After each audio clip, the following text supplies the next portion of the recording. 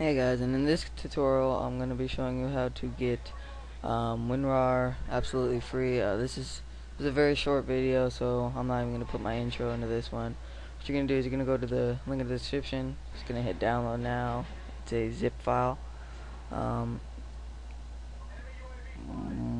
Once your download starts, you are going to hit save file and hit OK, and there we go.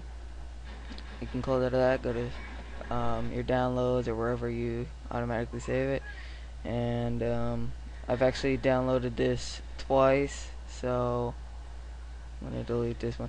So once you get that, you should just have one WinRAR called just WinRAR, not with the two. And you're going to double click on that and you'll see WinRAR, another one that's a normal folder, and you're going to double click on that. And after that, you're going to double click on WinRAR installer and you're going to hit run. And after that, you're going to hit allow. And then hit install, and there you go. Now I like to select everything, but you don't have to. You can leave those two unchecked and just hit OK, and done. Now right now you have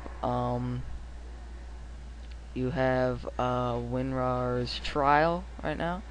So what you're gonna do is you're going to go to computer, your local disk C, program files, and go down to, you see WinRAR, and right here where you see WinRAR, you're going to go back to the folder that you download and drag in Rarreg.key right in here.